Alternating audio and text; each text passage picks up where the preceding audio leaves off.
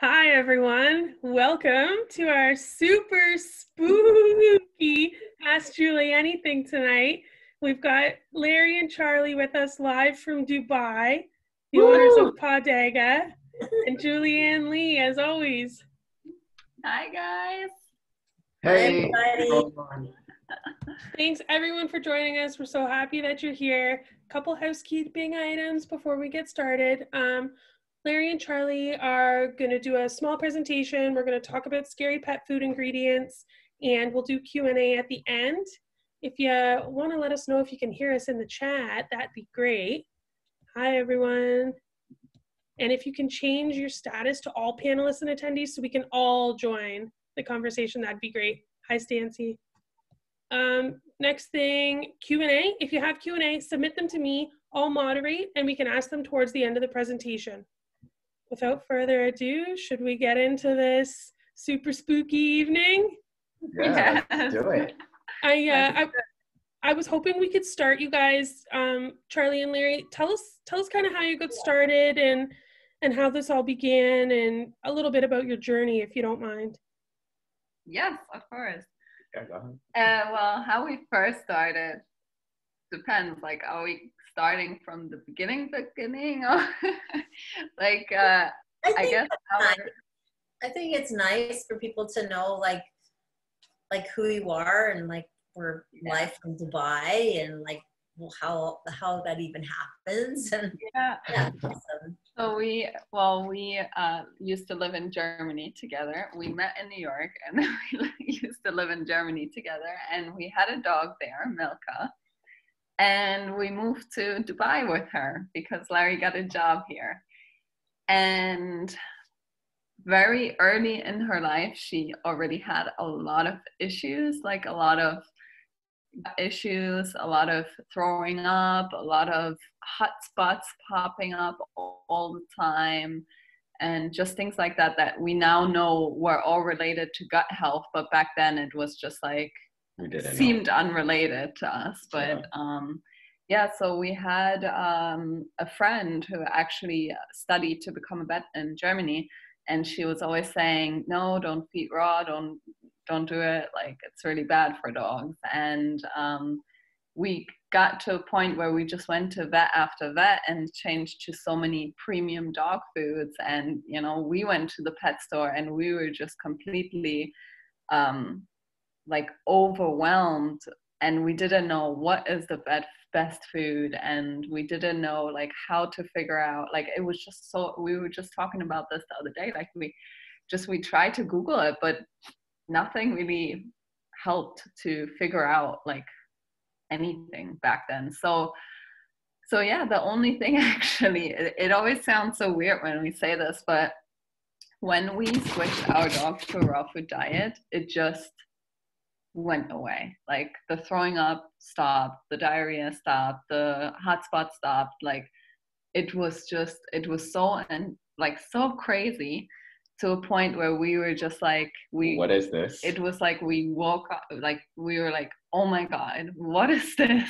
What is this? And why are like health professionals telling us not to feed it? Yeah. It was just like it didn't make any sense to us. Like, so then that's when we dug deeper and doing research, and then we found out there's so many success stories behind feeding fresh and going the natural route to pet health, and we just dug some research. We picked up the camera, and that's when we went to the Raw Natural Dog Summit in Chicago 2 years ago, where we met you and others. And 3 years ago or 2 years ago? I think it was 2 years ago, right? Yeah, 2 years ago. Okay. Yeah, 2 years ago. So then we picked up the camera, and we just like, that's when everyone wanted to talk, and we were like, wow, we have to put this together. And then we started helping more dogs along the way. Every time we picked up the camera, and pick up the camera, I mean pick up a phone, and do an Instagram story or take a picture of the food that we're feeding. So it's not like a whole filming thing all the time, so it's just inspiring others to like help their pets live a healthier life. Yeah. Yeah, I remember meeting you guys at that. You were Yeah. like, it was fun. It was a good time. I think because you were so like, what is this? Yeah. Yeah. Like, you're getting everybody really like, okay, this is cool. Like somebody's it's almost like you forget what you felt like. I forget what I felt like Yeah. when I realized it, because it was so long ago, right? Yeah. So you guys are like, we have to film this, we have to get this out. We have to, Yeah. it sort of like re-sparked everybody. Like, yeah, it was awesome. It was really crazy because like we just like you said, like it was a spark, you know, and it was like, wow, all of this amazing information, and we had no idea about half of the things that we heard, you know. We were hearing it for the first time, and I know we knew that if we were hearing it for the first time, there's a whole lot of people that would be hearing this for the first time too. So, and we believe in knowledge is power, so we like to share. And when you did that filming, what was it called? Your little film that you put out. It's on YouTube now. Yeah. That's what I mean. What's it called? We didn't really give it a name, actually. We just said it's a pet cancer awareness documentary, kind of, because just so many amazing like pet health professionals and holistic vets gave us so much good. Like we were so surprised that everyone was so happy to talk to us. Yeah. Like, and okay. And also we were really nervous about or I was nervous because I never did interviews. Like I never walked up to someone and said, hey, can I interview you? So it's like I felt weird, you know. I was in a shell that was like, I don't know if I can ask her this question, you know, like, and then they were like, I'm so happy that everyone was so willing to talk to us, because it would have been really, really hard to get that type of information. Yeah. And then when you went to Super Zoo and you were doing it, you're like, old cat at it. You're like, everybody, hey, stand over here. I want to point. Yeah. When we went to Super Zoo, I had more equipment. I was rolling around with my camera and gimbal and everything. Like, yeah, bring it on now. Yeah, that was awesome. You guys are amazing. And, you know, I really like that motto. It totally hits home that knowledge is power, because that's what this community is all about. Education, sharing, you know, being kind to one another. I think that's awesome. And it's something that we should all really keep in mind. Yeah. Yeah. Yeah. And I think everybody can have different views. And I used to say to people at my clinic, because people talk about witches, and I was trying to find my witch hat. I was like, well, I should just put my vet white lab coat on, because there we go. See, that was me. That was me in 1997, when everybody thought I flew in on a broom. Like, a titer? What's a titer? Raw food? What's raw? Like it was like you couldn't find anything on the internet, really. Wow. And you know, I always would just say, like, give people information, and then they can make the best choice for what fits for them, right? Like, so that's what we're trying to do too, is just, you know, invite people to ask questions, invite different opinions, but in a really super safe space. Yeah. There's so much, you know, black and white, but the gray is way bigger.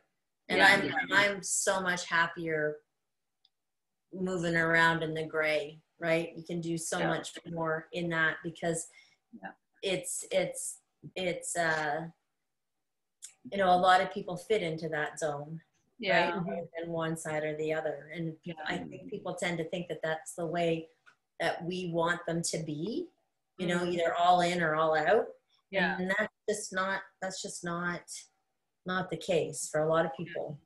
Yeah, we actually, like, we completely agree with that as well. Like, that when people come and look for help from us, or the people that we speak to on like our DMs and stuff, like, we always make sure to say, like, you don't have to go full raw, like or whatever you do, like just go one step at a time, because it was the same with us. Like, we struggled so much to make that initial decision to actually switch to raw, and we went, like, we said, and we're just going to try it first and see what it does, and then we seen such great improvement that we just stick with it. But like, once you start something, your comfort zone will just open up, and that's such a beautiful thing to watch, like, to just, you know, like, then think about, oh, okay, how can I naturally look into flea and tick prevention, or how can I naturally do this? And it's really awesome, like, once that ball gets rolling. So it's definitely not a black and white thing, or like a yes and no thing. So yeah, but it does, because knowledge becomes contagious. Yeah, you know, like you start learning and opening up new areas, and it's just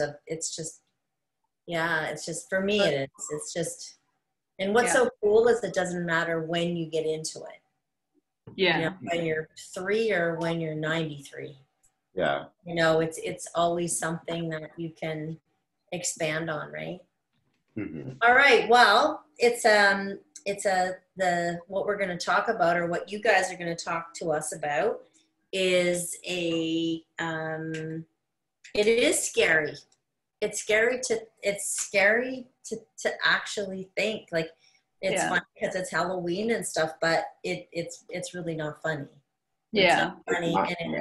No, and it's you know, it's almost like you have to present it in a place where, because there are a lot of people who are going to feel guilty, right? And it's not about guilt. It's about you know, doing one step better than you're doing, or that, you know, trying to do the very best that you can. But you can't do your very best if you don't know. Exactly. So that's what you guys are going to do, right? You're going to let people know what we have to look out for, and what they have to read on labels and understand. All right, I'm going to mute myself in case my dog starts to bark. Dogs start to bark. All right. Hey. Yeah, so we just also want to say one more time that what we're going to talk about, we don't want to scare anybody, and we don't want to make anybody feel like bad about themselves or anything like that. We really just want to let you know what to look out for, so that we can all make informed decisions. So yeah, let's try and figure out some of the scary pet food ingredients that are out there. Yeah, so so number one, where should we start? You want to start with the number one pet food ingredient? Okay. Yeah. So the number one pet food ingredient that's used in all types of pet food, or no, in pet food in general, is the number one pet food ingredient. Yeah. And it's actually corn. So corn is the number one used pet food ingredient. And the reason why this is a scary ingredient is because over 90% of corn is actually genetically modified.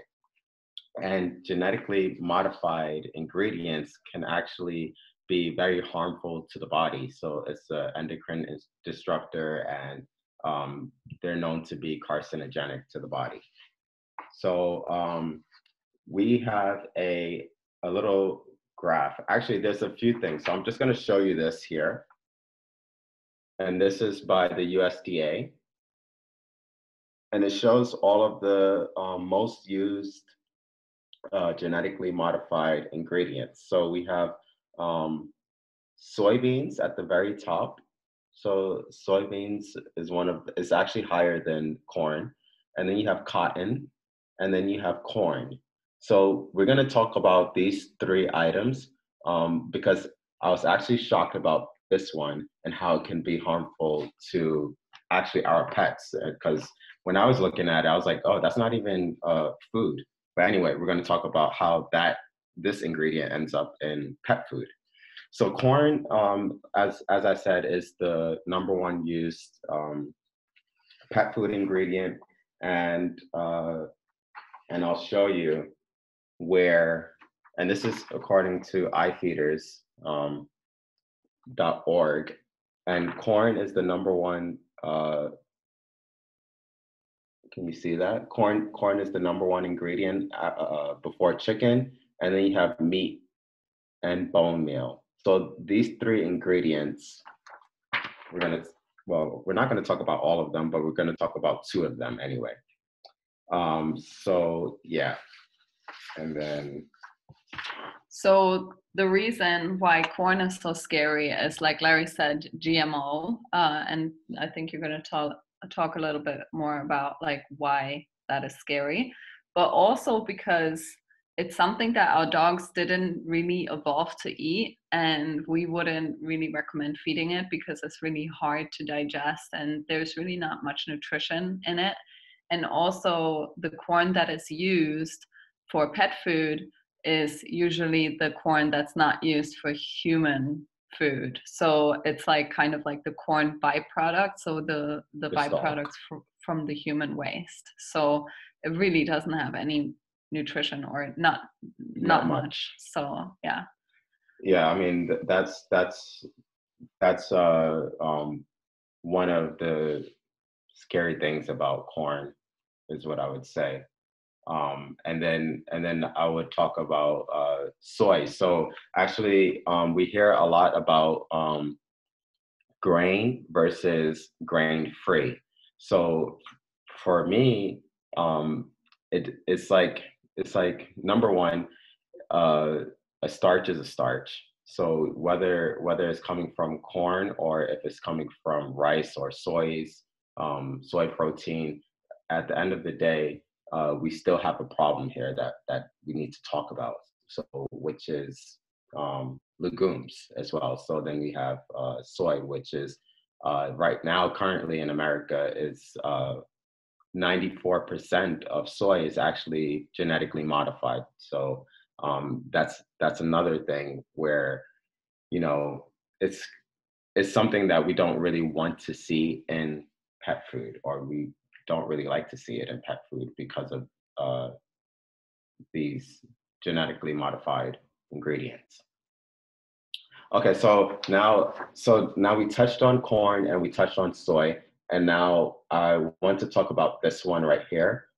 Sorry, I'm gonna put that up. So we talked about soybeans and we talked about corn. So how it climbed up the list in the last 10 years or so. So this is 2010, actually, let's go back 15 years ago, and how it just jumped up. These ingredients are over 80% on the list. But cotton. So cotton was really shocking to me, because cotton, I was like, man, like why am I going to show this list? Cotton has nothing to do with pet food, but actually we're actually wrong, because the byproduct of cotton, you can actually turn cotton into vegetable oil. And I didn't actually think about that. Like vegetable oil can be put into animal feed, so it doesn't necessarily have to go to our pets. It doesn't have to necessarily be used as an ingredient on pet food. So when you're looking at the bag of pet food, it might not say vegetable oil, or it may say vegetable oil. Yeah, I've seen that before. Yeah, vegetable oil is used in pet food, but it can be used in the animal feed. So for example, chickens. So to feed whatever kind of food that they eat, if it's not just corn, which again, genetically modified. So we talk about, I didn't even think like, oh wow, vegetable oil from cotton. So yeah, because when Larry was telling me this yesterday, like the cotton is so much genetically modified, and I was just thinking about t-shirts, like, okay, that's why organic t-shirts are a thing. But Larry was like, no, actually, it's also a thing in pet food. Wow, that's crazy. I had no idea. That's mind-blowing. Yeah.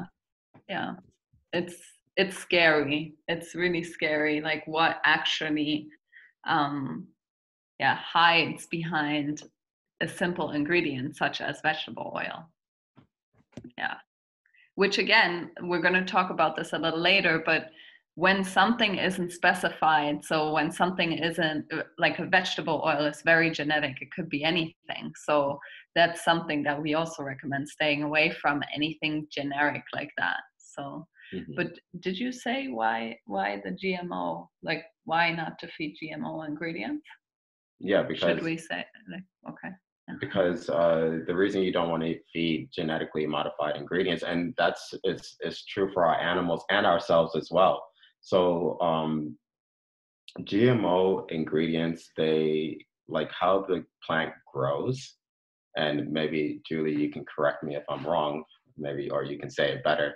But how they're grown, they're grown in a field, and then you're able to spray, or you don't need pesticide on it. Yeah, or you can just spray and everything else dies. Yeah, so everything around the plant will die except for the vegetable. So they genetically. It can actually be two ways.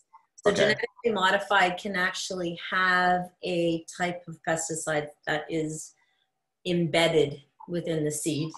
So it's modified to do that.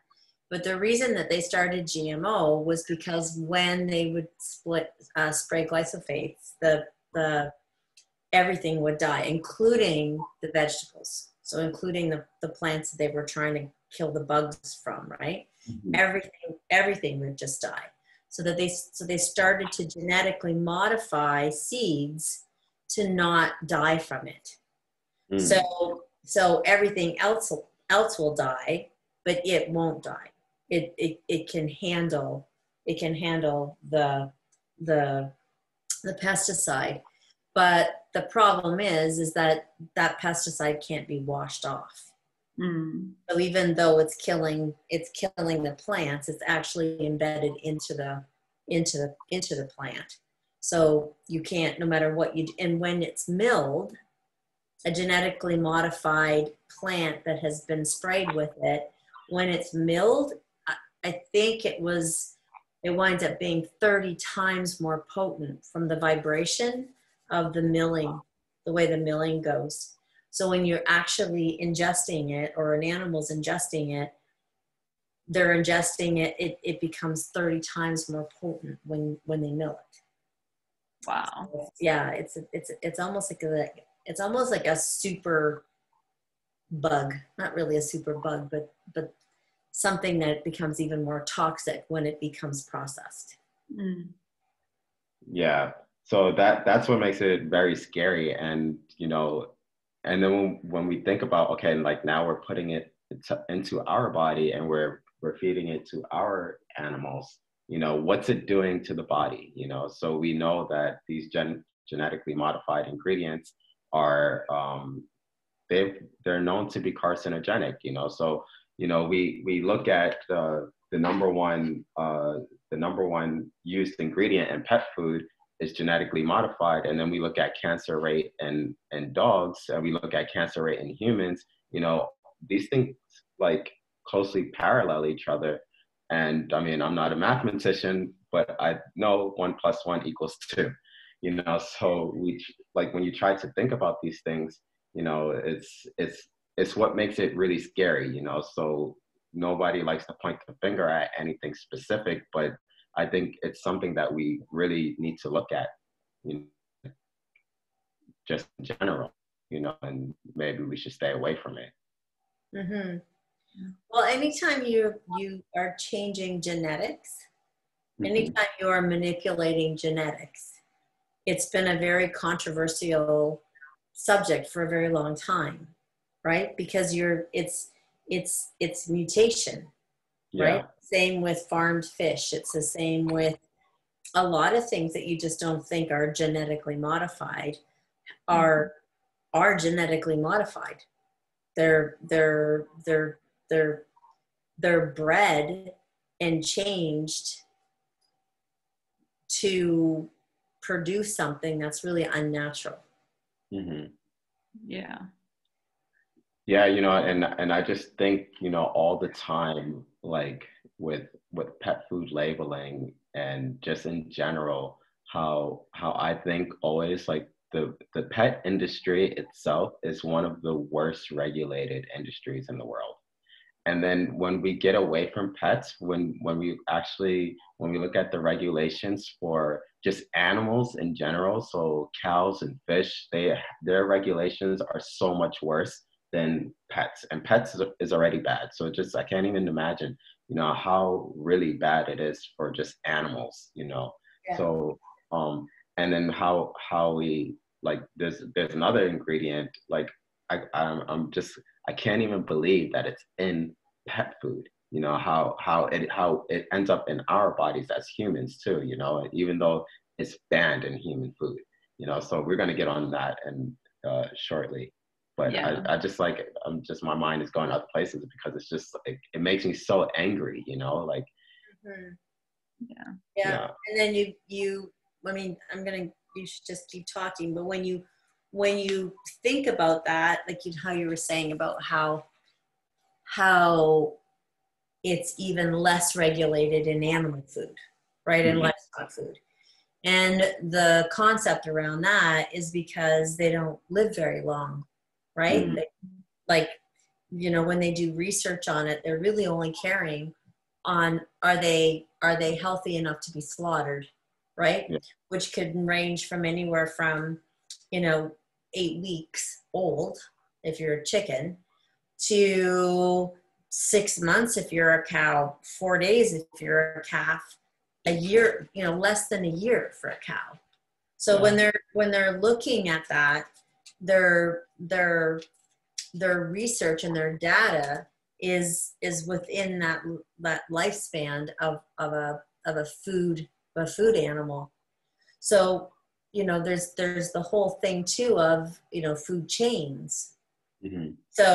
So here, excuse me, let's just use a chicken because chicken was on that list, right? Yeah. Yeah.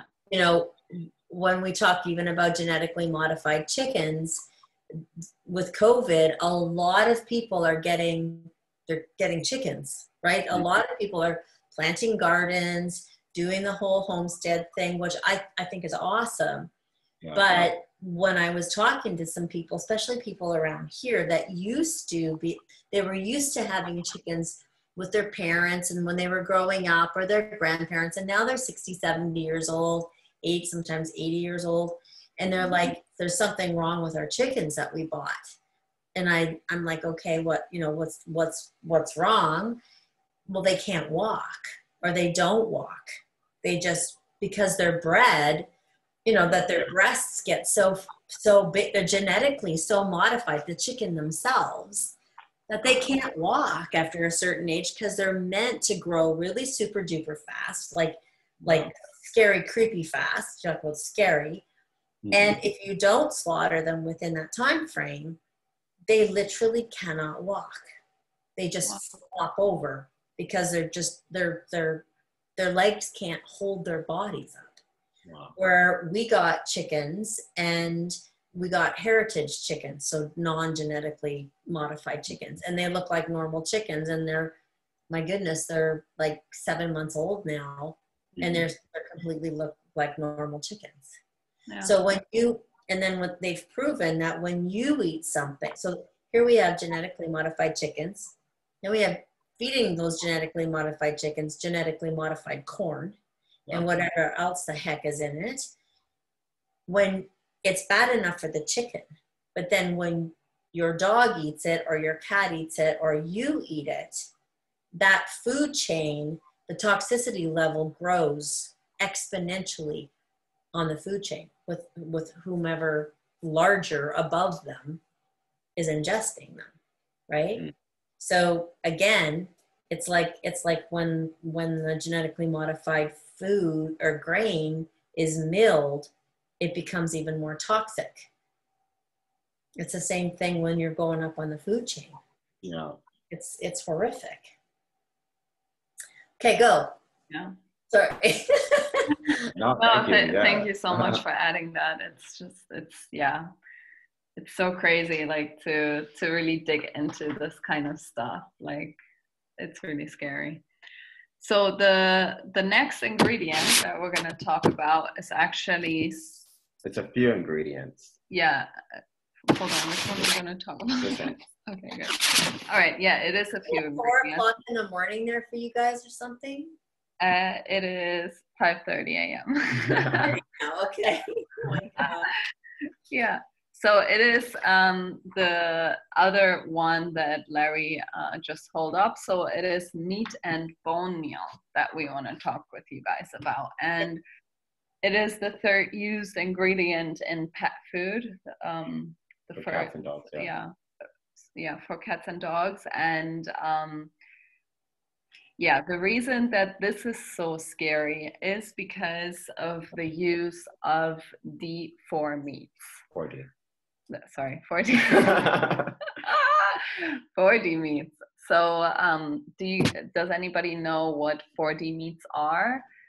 It is dead, dying, diseased, or disabled animals. And so basically it is it's basically like a dumping ground for, well, okay, let me not jump too fast ahead, but so basically it's the meat that is not fit for human consumption. Yeah. So the FDA believes that D4 meat, 4D meat should not be fed to anybody, human or pet, but it is okay if you render it. So you bring it to a processing plant and you basically cook it for like an extended amount of time at high heat to remove all the pathogens. And then it is safe for pet consumption. So it has almost no nutrition left, but that's not the only issue with it. So the issue with 4D meat is that basically the rendering plants accept anything and everything from expired grocery meat inside the packaging. So it's basically like a container where they cook everything in and they just dump everything in there. They don't, like most of them don't separate, like they just dump everything in it. So the grocery meat would actually get dumped in there with the plastic packaging that would then be boiled to be made into pet food. So that then dead zoo animals, dead roadkill, whatever it is, dead shelter dogs, like euthanized shelter dogs actually. And that is a big thing why this came up over here, where they said a dog food brand was recalled because multiple brands were recalled because they found the euthanasia drug in the pet food, which is commonly used to put down pets. Yeah. So I'm not sure if you just heard me say this, but this means like that our dogs or cats are actually consuming dogs and cats. So that's the first thing that's like blowing my mind with this when you look closer at it. I mean, that's just insane. And the way that dogs and cats will end up in pet food is that it would say meat meal, which doesn't distinguish, is it chicken meal or is it beef meal? It's just meat meal. So it can literally be anything. It can be a dog, it can be a cat, it can be a deer, it can be a polar bear from a zoo. It's really, we just don't know. And the thing also, and this happens in North America, it's not allowed. Yeah, this stuff is actually not allowed. However, it's not exactly regulated either. And so when you see ingredients like this on pet food, on a like any type of pet food, if you ever see it and you're like, let me call the manufacturer and find out if this bag of food contains the kitten that was euthanized down the block.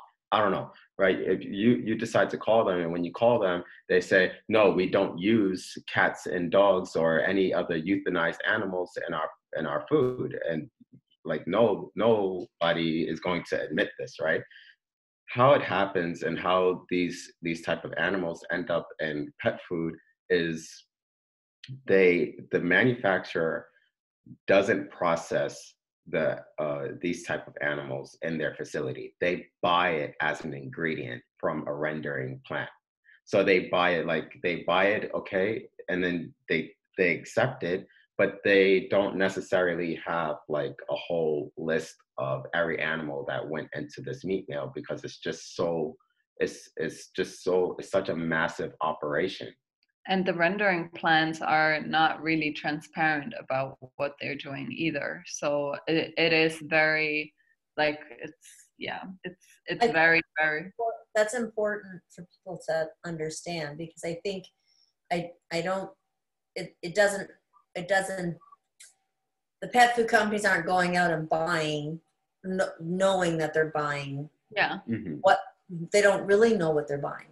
They're assuming when it says meat, yeah, it's not fit for human consumption, which could be a lot of different things.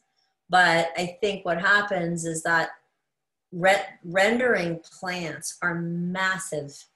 Like dead render comes in shipload containers, right? Like it's huge. What's in there? The average person, even working at the rendering plant, doesn't even know what's in there. There are these big, massive shipping containers that are closed, and then they're lifted, right? It's lifted up, and it's dumped in. Or the other gross thing that happened when I was living in BC is that there was a rendering site, but they didn't have the lids closed. Yeah. So people were throwing garbage in it too, right? Like all kinds of garbage, not on, like, I don't know, whatever. Like they were just throwing garbage bags over, and this was like a long time ago. And then they enforced this thing where the containers had to have tops on them so that nobody could get into them, and then locked so that they couldn't even get into the area. But the majority of times when that's getting lifted and dumped into the back, it's really mixed up. It's mixed up with things that are considered, when you do spays and neuters, or when you do surgical stuff, all that stuff is supposed to be sent and contained in very, very strategic places, right?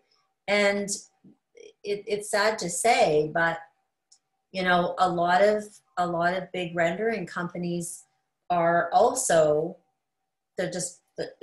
people are dishonest. And I think what I think you said early on, it's just not governed enough. There is no possible way that they can guarantee you what's in render. Like, it's just impossible. There's just not enough people. There's definitely nobody sorting through tons of dead animals and tons of dead animal body parts every time before it gets dumped in. Yeah. So, yeah. I've heard things that people finding pieces of collars and things like that, right? This was a while ago, and I think they tightened it up a little bit, but it's still beyond imaginable what goes into that stuff. Yeah, Susan Dixon, she does a lot of research on pet food and pet food ingredients, and whatnot. And she released an article, I think it was like maybe last year around this time, of one of these rendering plants. And she was able to like obtain Google satellite imaging over one of these plants, which is usually you cannot find anything on these places. Like, you're not even allowed anywhere near this place. you better not have a camera around this place, because like, so anyway, she was able to get like Google satellite imaging, and you can see like just like these containers, as you say, like shipping containers of like just with open tops, just full of just animals, and you just see like horses just laid out, you know, and you can just, I mean, I don't remember the name of the article, but please check it out, or we'll link it in, we'll drop it into the comment section later. But it's just horrible, like just to see all of these animals, and you're like, and you know that like because it's not regulated, that it can actually end up as pet food. And you know, just even a few years ago, it happened in Canada. There was a news agency reported on like this shipping, no, it was a transport truck, like some type of transport truck, and they were moving animal carcasses. And this truck, because it had like, it was just only covered in tarp, it fell over in the street. So people were walking by and they're like, what is this? Like, it was just like, it was disgusting, like literally just animal parts all over the street, because the truck, it was an 18-wheeler, fell. And then they were cleaning it up in the middle of the night. But there were still pieces of these animals all throughout the street because they couldn't clean everything. And then when you think about how poorly regulated this is, like, because nobody's really regulating it, they can clean it up, put it back on the truck, and then still take it to the rendering plant, and still put it in pet food, you know. And it's like, it's just like, it's insane. Like these articles, we're gonna drop them down into the comment section later, but it's just like, it's like, I can't believe it. And you know, it's not like the world doesn't know, you know, the world really doesn't know that this is happening, you know. So it's like, yeah, it's so frustrating. It's basically a dumping ground for any type of non-human grade meat or dead animals, like, because yeah, I mean, we even read stories about how, like, after a hurricane, all the livestock that dies, and you know that just like the millions and millions of livestock that die or that get poisoned, you know, like that, where to go with all of them. They just say it would be a waste of landfill space, so let's render it and put it in pet food. And it's crazy.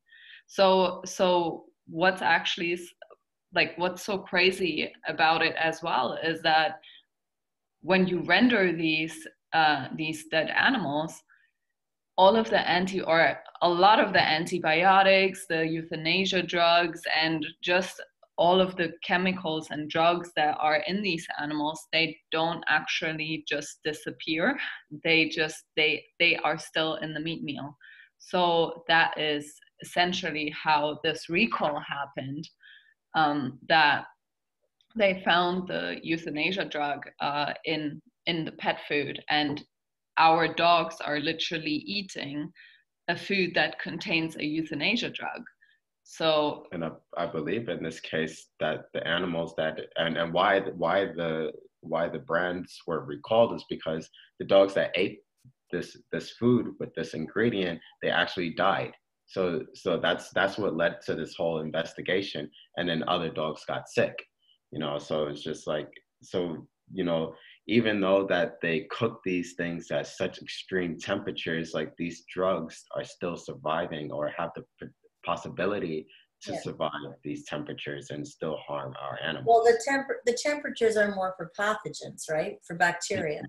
Bacteria, or if a cow's been dead in a field for 6 days and it's like decomposing and whatever, they'll use that as for a render. Mm-hmm. But they know that type of heat, it's killing the pathogens. But drugs and chemicals are very different. They don't break down like pathogens do. Wow. Yeah. Yeah, it is crazy. And the euthanasia drug that was found in the pet food, it was called pentobarbital, and it's the drug that is used a lot to euthanize dogs and cats.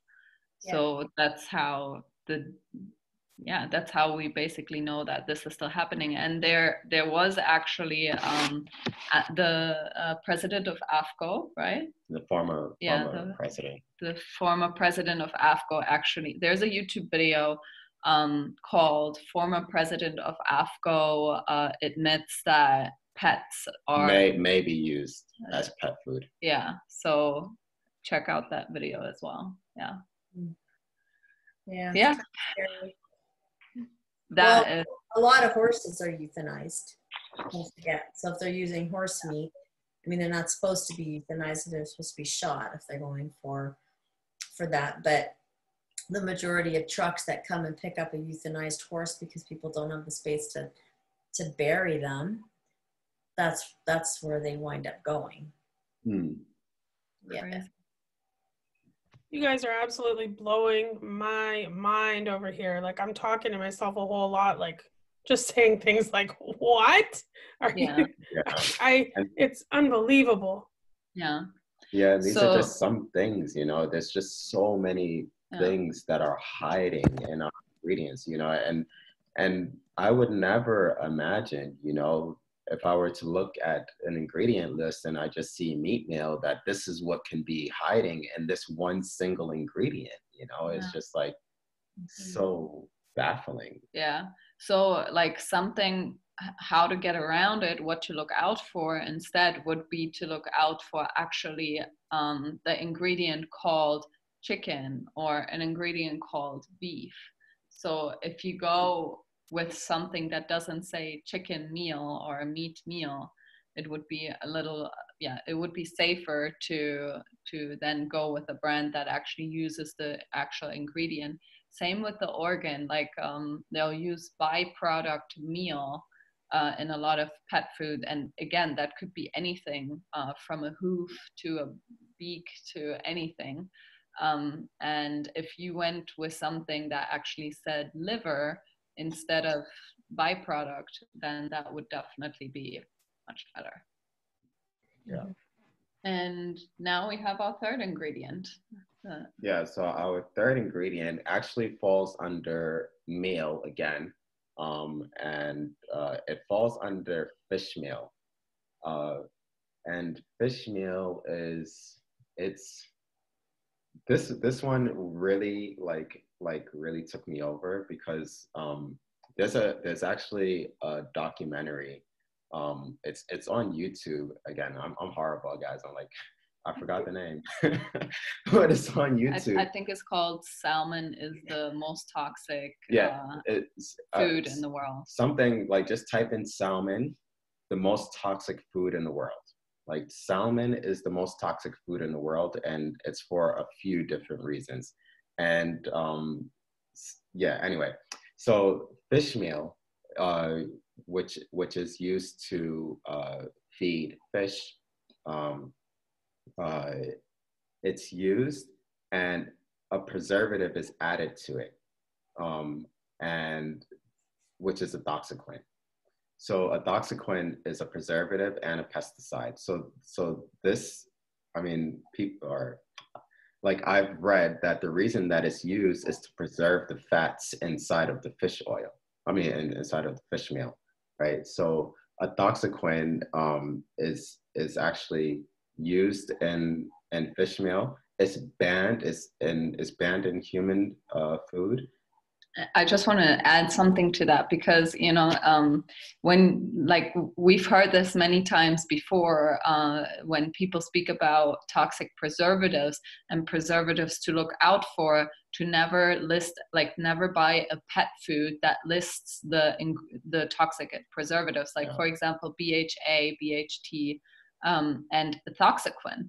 So Larry and I actually went to the pet store one day and checked, like, okay, does anyone actually name these toxic preservatives? Like, because at this point, like, there is a certain level of awareness about it because they are banned, and in the human consumption as well.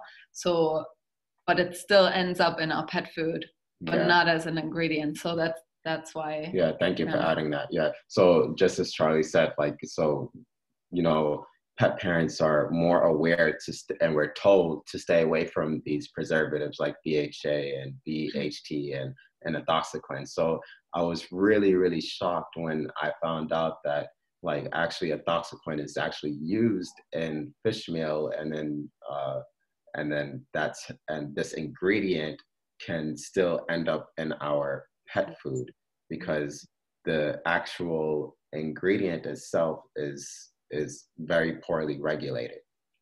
I mean, it's allowed in animal food, so it's not that it's not being regulated, it's just being hidden, you know, so it's a hidden ingredient. Yeah. Actually, ethoxyquin is, it comes from the same makers of Roundup, so Monsanto. So I was like, oh, you guys are back again. You know, it's like, again, you know, they've created another drug or a chemical which can really harm our pets. And people that don't know about glyphosate is linked. I mean, it's linked to to all these GMO ingredients, and which are being used to spray on GMO foods to kill unwanted insects and other things. Yeah, so ethoxyquin can affect the liver and the kidneys, and it's a known endocrine disruptor and known to be carcinogenic. Yeah. Wow, you guys are blowing my mind. This is crazy. There's a comment here from S. Thank you for doing this presentation. And Barbara said, Monsanto, one of the most evil companies in the world. Can we talk, before we wrap up, can we talk a little bit about how do we make better choices for our animals, and how do we incorporate some of these, you know, fresh foods and try and, you know, shop organic or things like that? Mm-hmm. Yeah, so definitely, please try to stay away from the ingredients that we've mentioned today. Yeah, just looking out for the real ingredient, like and there are dry food companies and wet food companies who do list chicken instead of chicken meal on, and you know, the actual organ meats. Like, there are companies out there. It is hard to find them, but maybe where you are, it's not that hard. So yeah, definitely look out for the real ingredients. Yeah, I would honestly, fish oil is a thing that is so often recommended by everyone.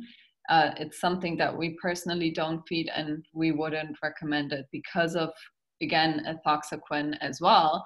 But it's just very hard to find a really good source that isn't already rancid, or it's just really hard to find a really, really good source. So our recommendation is always to just add some canned fish instead. So or fresh fish that has been previously frozen.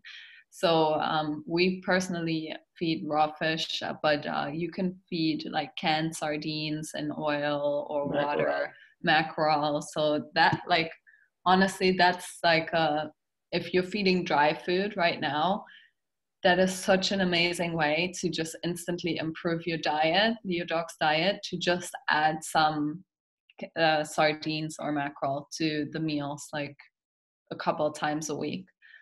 Then something else to do is to add some fresh eggs. So raw eggs are amazing, organic. You can get them like really affordable, and just, again, like, it's an amazing addition to any dog's diet, a couple of days a week. And what else? Just raw bits and pieces. Whenever you make your dinner, your own dinner, you can just sprinkle some, take some of the veggies that you cut up, put them in the dog bowl, put some of the meat aside, even some leftovers if, you know, there's not crazy spicing in it, but even our dog, like we feed her cinnamon and we use a lot of spices in our food. So we used cumin on her, and yeah. Which is used for trace minerals, not Yeah. like we're like cinnamon. Like we're not doing that. It's not big amounts, but like I think she really enjoys it. I think she, I mean, yeah. Yeah, she loves it. The smell of cinnamon is amazing. So Yeah. she actually really loves it. We use it for like trace minerals, but it's just an added bonus that it smells amazing. Yeah, So it you makes can the like, food you smell can, so much better. you can add things like this, like basil, oregano. Yeah. Like, yeah. You can really spice your dog's bowl up. Yeah. Sorry? And you guys have videos. I saw on your YouTube channel, you have DIY recipes that you guys have put together, Yes. that you share with the community and teach us ways that we can start incorporating things like this into our animals' routines. Yeah, exactly. You can find a lot of DIY videos on our channel, a lot of recipes, and yeah, it, like we said in the beginning of this call, like it's not always about going 100% or nothing. Like there are actually studies out there now that prove that adding as little as 20% to our dog's food, 20% of fresh food, taking out 20% of dry food, it's already such a big improvement that the disease markers in our dogs dramatically go down when we do that. So the more fresh food we can add, the better. And, you know, then adding on top of that pre and probiotics and, you know, all of these other amazing things that we can do for gut health. And that's the number one thing that we work on with our dog, because our dog thankfully is very healthy now. But that's not like, we're not at a place where we're like, we're not sleeping on this healthy state right now. We're constantly thinking like, okay, and not to stress anyone out that I'm constantly sitting here thinking about this, but like we are, you know, every day adding a little something to increase her gut health. So yeah. Milka is exposed, like, because we're in the desert, so there's like a lot of dead animals in the desert. So, and she knows exactly where all of the dead animals are, and she runs there. It's like, so there's been a decomposing camel that's, I feel like it's been there for so long. Yeah, that, for almost 8 months. Or yeah, and she knows exactly where it is. It doesn't matter where we park in the desert. She goes straight there, right? And, yeah, and it's like, and it's so gross. I can't even bear the smell when I go there. I have to like cover everything, but she knows. And then I'm like, we tried to not let her like pick on it, because you don't know what's on this animal. But that's why we always try to focus on building immunity. So we always like try to give her foods that would like boost her immune system. So like, but yeah, there's a lot of animals. She chews on dead fish when we're at the beach. Yeah. She finds gazelles. Like she finds it all. She's a bullet machine. She's a hunter. She's a hunter. Oh, she caught a frog the other day. Yeah, she did. She caught the very first time in her hunting career that she ever caught anything. She actually caught a frog, and I didn't think she was going to catch the frog, but she had the frog in her mouth. We screamed. They're like, no! She spit it out, and the frog was like hopping, and it lived. Yeah, but she was super surprised with herself, I think. I love it. Hey, can we do 10 minutes over time here and answer a couple Q&A? Yeah, of course, definitely. Would that be okay? Yeah. I've got a few here. Peggy, she's trying to feed raw. She uses either frozen patties or freeze-dried in the morning. She's heard that feeding raw and cooked at the same time is not good. She steams vegetables and adds those. She uses pumpkin, supplements, kefir, blueberries. Am I doing something wrong? You're doing amazing things, honestly. That's amazing. That is so amazing. And so many people will say that like you shouldn't be mixing raw with anything else. And we personally don't agree with it, because we think every dog is different. Like some dogs might really not do well on it, but I think that's really the exception. And then you can probably be adding some pre and probiotics with that. and help the dog properly digest the food, and then it will probably be okay. But we are a very big supporter of mixing raw with any food, because any raw is better than no raw. Enzymes help with that too. Like digestive enzymes, if you're mixing different, like cooked or dry or raw, or when you're mixing all different kinds of things, sometimes digestive enzymes give them a little bit of a helping hand. Yeah, that's a good point too. Awesome. Tina's got a question. It's about feeding commercial raw to a dog that has high ALT liver values. Ultrasound was good, looking forward, just want good food. He's on Decenil and milk thistle now, but wanted good food, unsure if raw is the way to go. So I guess Tina's question is, if my dog has high ALT liver values, should I be worried about feeding raw? I think Julie can answer this question better, but I'm sure liver tonic would help, right? Yeah, it depends on why the ALT is high, right? Like, you know, there's lots of different things that can be lurking. You know, is the ALT high because it's reacting to some kind of a toxin that it's getting on a regular basis? Is the ALT high because there's something going on with you know, the whole portal system? I think it's important to know why, and to do like a full, like when you're doing the blood panel, don't just do his ALT. I would also do make sure that his pancreatic enzymes are normal. It's always good to know, because if it is something just more in a relationship that the dog is not, the liver is just not functioning at its optimum, then I've seen liver values go down just by giving them cleaner food. Giving them liver tonic and giving them cleaner food. So food that we know doesn't have chemicals in it, food that we know doesn't have genetically modified stuff in it. So if the liver is taxed or the liver's not functioning how it should be, then what you want to do is feed the dog the cleanest food that you could possibly feed them. I wouldn't be as concerned about whether it's raw, whether it's whatever it is. It just needs to be as chemical and toxic free as you can possibly get it. Perfect. Thank you. Cheyenne has a question, and a couple people in the chat also were asking about this. It's about feeding organic. Does it even make a difference to get organic products? They charge more for so-called pesticide-free food when everything is in one way or another being touched by chemicals. That's a great question. Personally, I think, especially right now in the situation that we're all in, probably financially, I think we have to do what works for us and what is gonna ensure that, like, we can all live. But I mean, we do believe that it makes a difference to buy organic instead of non-organic.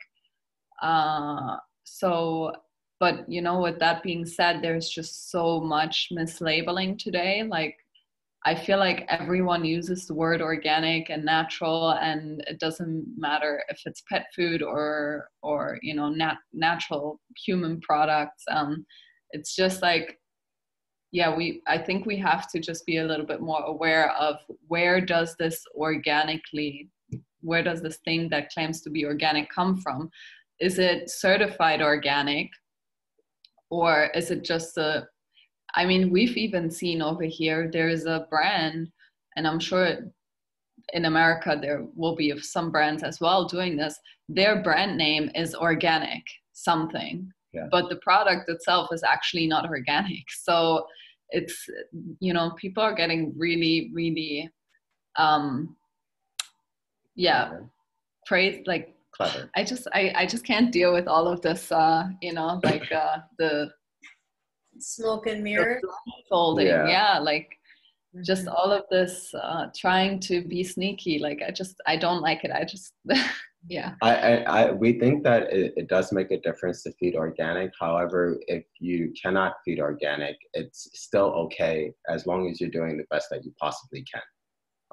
That's our view on organic. I mean, we don't eat completely organic ourselves, but we try to eat as much as organic foods as possible. But I mean, I think whatever we can do to reduce possible toxic loads in our bodies, we should try to do as much as possible whenever we can. Yeah, I would say that too.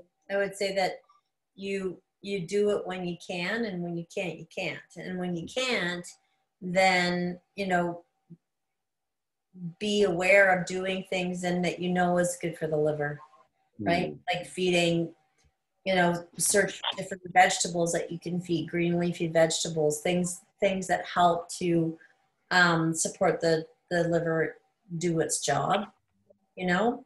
Like you can go and buy dandelion greens, and you can go and buy, you know, you can get liver tonic, but you can also buy, you can just go and get the actual vegetables and stuff too, right?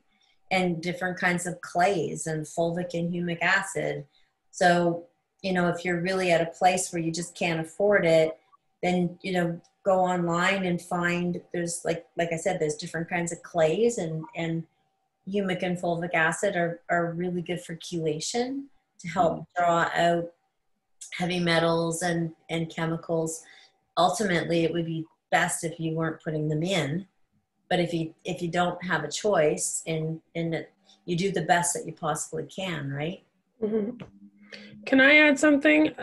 There's a list that circulates, and it's called the Dirty Dozen. We could always just try to avoid foods that are on that list. Yeah. There's some that are much, well, what you guys were saying. There's some things that are much, much higher and way more toxic. Yes. Last question for the speed round. It's a toughie. I don't know the answer. I don't know. You guys help me out with this one. Terry wants to know can organic raw crushed almonds or sunflower seeds be used in a raw diet instead of a vitamin E supplement? Does anyone know? Yeah, sunflower seeds or what? Almonds. Raw, yeah, almonds. Actually, we've done this before. We have made recipes with that, but I don't feel comfortable feeding that on a daily basis to my dog with only with the vitamin E source only coming from almonds and sunflower seeds. So what we do is we alternate it with hemp seed oil. So hemp seed oil is an amazing source of vitamin E. And it's best to ground it, Yeah. Like if you can feed the seeds grounded and soaked. And soak it.